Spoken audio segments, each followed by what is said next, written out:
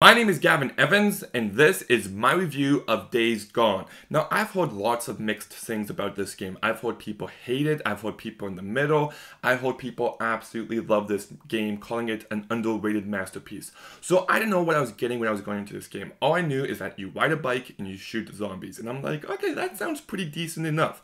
This will be a spoiler-free review. I will be posting a spoiler-filled review going in depth about the story next week, so make sure you watch that as well. But let's begin with what worked for me in this game. The gameplay. I'll be honest, when I first started playing this game, I didn't like the gameplay at all. It took me a while to get used to, but once I got used to it, I was just like, okay, I'm getting the hang of this. The melee combat takes a while, you gotta be prepared to dodge all the time, but then once you get the hang of it and once you pick up an actual weapon, it becomes a lot of fun. When you have a machete and you're just tearing down zombies, that stuff is awesome. The guns, it takes you a while to get any pretty decent guns, but once you do, I was just like, okay, now I'm having a good time. So the gameplay definitely gets better as you play more. And I loved fighting the hordes. When I first started playing the hordes, I guess I might be alone here, but I hope people started playing with the hordes early on. I didn't get my first horde until way late into the game, so maybe somehow I just avoided them. And at first I'm just like, oh my goodness, I hate this. This is so difficult. But then after a while, I was just like, oh, okay, this is awesome. So pretty much what it is when it's like a group of hundreds of zombies are chasing after you, and like you gotta plant traps, you've got to shoot behind you, you've got to throw grenades, you gotta throw Molotov cocktails, and it is intense, thrilling, and you just get such an adrenaline rush from it. And after a while, I was just like, okay, I kind of hated how difficult it was at first, but they totally won me over. They were such a blast, and I would have loved to continue playing this game afterwards to fight more hordes, but once you beat the game, I had a hard time finding any supplies, because in order to make lots of weapons needed to fight hordes, the cocktails, you need kerosene, and I could not find kerosene anywhere else. Otherwise, I would have kept playing this game for a couple more weeks.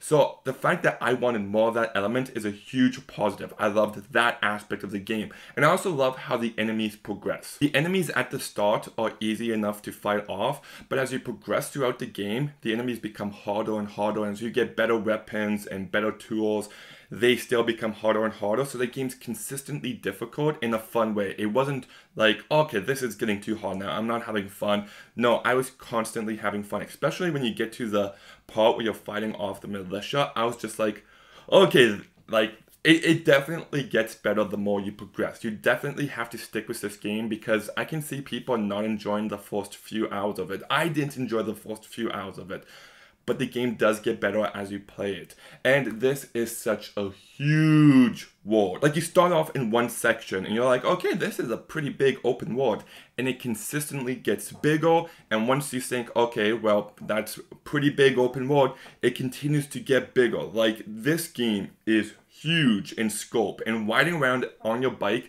is just so much freaking fun. There's consistently things for you to do, and I like that element of the game. I just liked riding around. It just felt like this big world. It felt like it really came to life in this game. And speaking of riding the bike, I love how detailed the weather is. When you're riding the bike, it feels different when it's sunny, it feels different when it's raining, it feels different when it's snowing. You always feel the environment around you. So because of that, I thought that element was really well done. And I just love it when you're driving and you're like, oh, I'm going to crash into that zombie, or you're just going to hit them with your bike. I just love the fact that you could do that. So this game definitely has lots of fun elements to it. Another element of this game that I loved was the main character, Deacon. I thought Deacon was a great character. I think Sam Witwer does a fantastic job voicing him. I haven't heard him in Star Wars The Clone Wars. I know he's big in the Star Wars universe, but I haven't seen that show. But he's really talented, and it shows in this game. I like Deacon as a character. I thought he was well written. You easily root for him. He's this guy who's been hardened by the world, and that character could just come across as a ripoff of Joel from Last of Us, but he never does. He always feels like his own character. I also like how the main relationship in this game was between two best friends. I wish we got more of them together, but I still liked it enough that it freshened the formula up quite a bit. But the story is where I have lots of issues. The story is too big for its own good, and I do think it's really messy. Like, there's certain characters, like this character named O'Brien, who doesn't really have a purpose until closer to the end of the game. And just while you're talking to him throughout, just everything regarding him feels like it's just there to fill up time. There's a character named Lisa who just, I thought was just such a terrible character. You can see the potentials there, but the actual writing behind her is piss poor. And then there's another character named Sarah. She's Deacon's wife before the zombie apocalypse happened, and he's looking for her. And I like it at first when we had a flashback, and you're like, oh, okay, you know, there's some sweetness there, but man, some of the dialogue is painfully bad. Here, you can have this one back.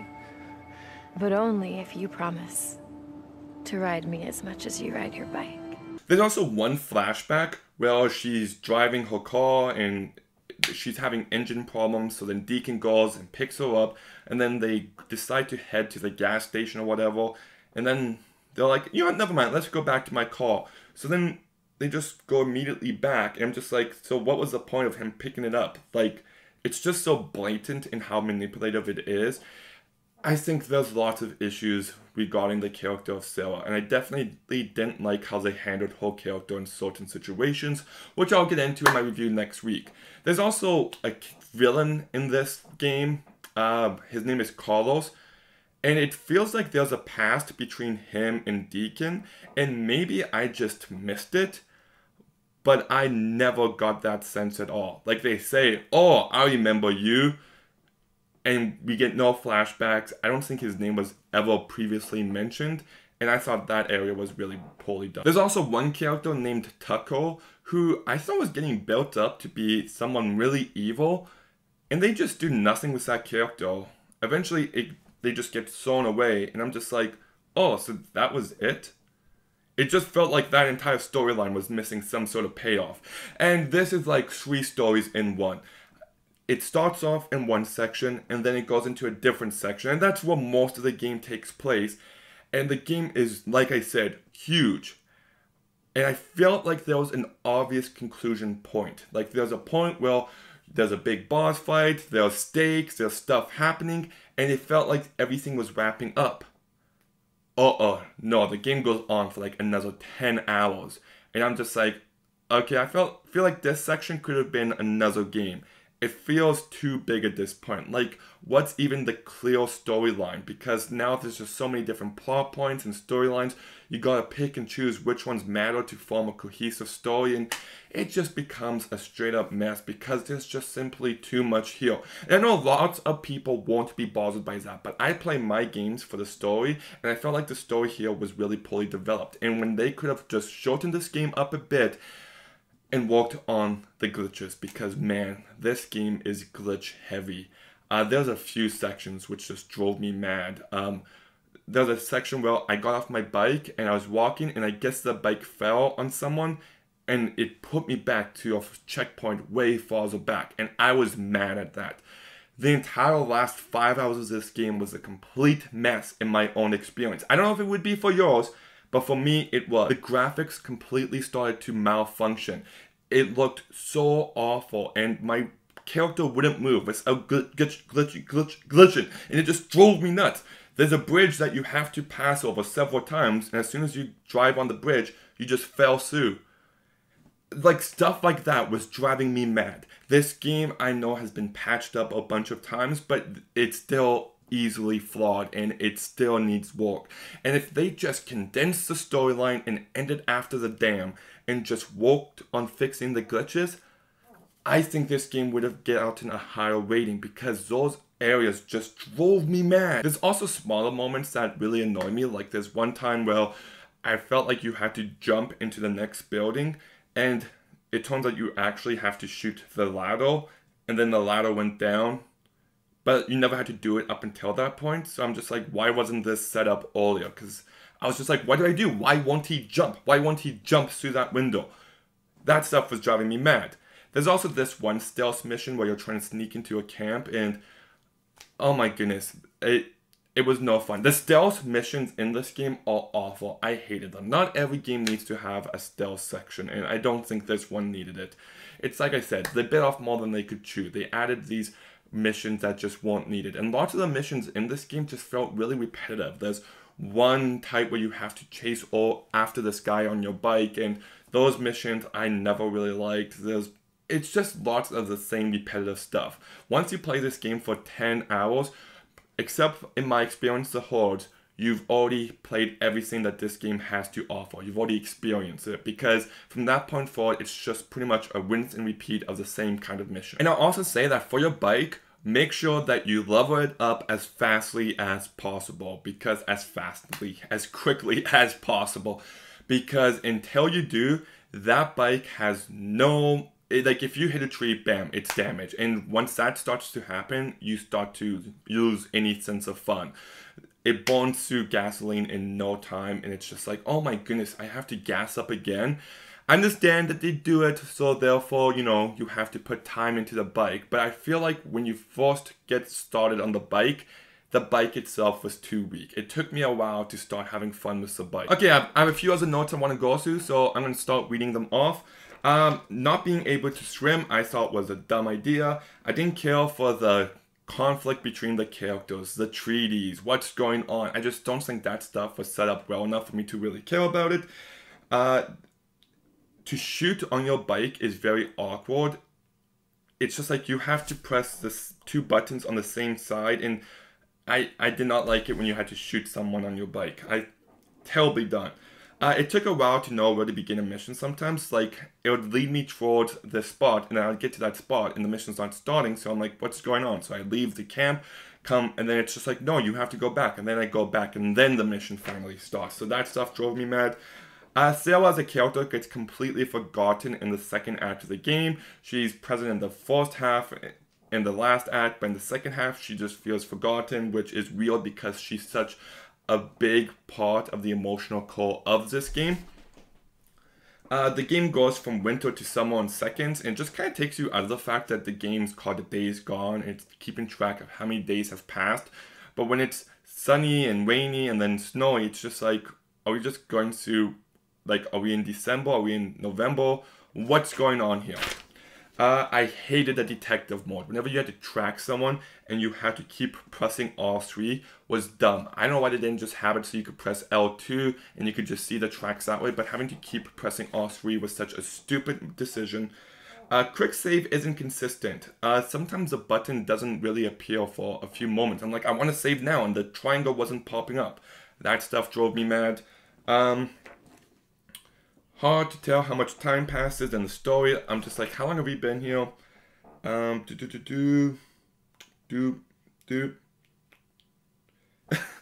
a speech at the end of the game, which I'll go into in my spoiler review, but it was very cringy. This game ends on a very cringy note. And also, there's a few different moments where you're driving someplace and there's a song that's playing. And the moments are well done, but it kind of just gives you a sense of finality, like we're going towards the end of the game. And every time, it's just 2 times, but those 2 times, it's far from the end of the game. The fade out after each cutscene looked really bad. Having to hold the buttons, like whenever you have to hold X, you can't just press it. It took me a while to get used to it. It was annoying at first, but after a while, it was no big issue. There's a scene where you have to fight a bear. I thought that was dumb. Mission where you have to kill a deer was a complete waste of time. There's a moment where you drop Lisa off at a camp and then you go back to Bruzel and then you head to that same camp and then they act like it's been a few days. Like, what? Yeah. There's also a few good things that I forgot to mention about this game. The graphics look amazing. Just the way that the environment looks, it feels really brought to life in such an immersive way. The characters look great. I really like the character of Ricky. I kind of wish she had a bigger role in the story, but I thought she was actually a really well-written character. There's a moment where Bruzel gets drunk, and I thought his drunk acting was hilarious and just pitch perfect. Whenever you leave an area permanently, it always gives you a heads up before. So instead of just like, oh crap, I wanted to do all this stuff, when you press a button and like the mission's going to take you away from this area for good, it gives you a heads up being like, hey, you're leaving for good. So you sure you want to continue? I like that. I loved going through the zombie nest. I thought those missions were so much fun. The small zombie dudes remind me of the baby from Braindead. If you haven't seen Braindead, it's a phenomenal zombie movie. You have to check it out. But they just remind me of that little baby.